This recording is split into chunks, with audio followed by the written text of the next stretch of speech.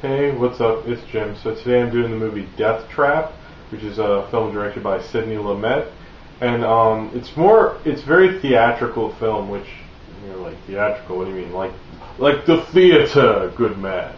It used to be films were more like plays because that's how they saw most entertainment for a while. You know, films were around before television. This is kind of like an older film that maybe like I think Detective Story with Kirk Douglas or 12 Angry Men, which Lumet also directed, are more like Deathtrap. And Deathtrap's pretty late in the game for what it is, but I kind of like that about it. It was done in '82. It doesn't have a ton of actors in it, but it has Christopher Reeves. And probably like everybody thinks this guy's just Superman. You know, no one talks about his acting as much in other films that aren't Superman, but this he was very good in. He's in a pretty good chunk of it, and he does a good job. Michael Caine is always good.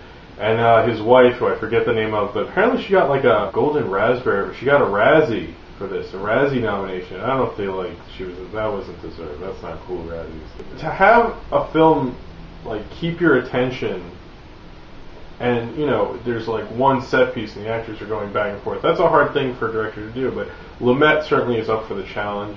I think he did a great job on this. If you look at the poster, there's a Rubik's Cube. So you're thinking the Rubik's Cube has something to do with this film. It doesn't. There's no Rubik's Cubes in the film I saw.